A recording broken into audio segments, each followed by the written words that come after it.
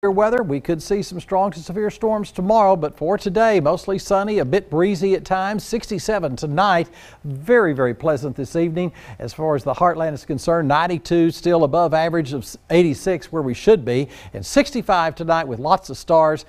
Again, tomorrow afternoon, that 50% chance for rain and thunderstorms. Some of those storms could be strong to severe. Isolated severe storms certainly possible with large hail, damaging winds, and lightning, and maybe even an isolated tornado can't be ruled out. But mainly it's just going to be a wind and hail threat, and you can see the rest of the week.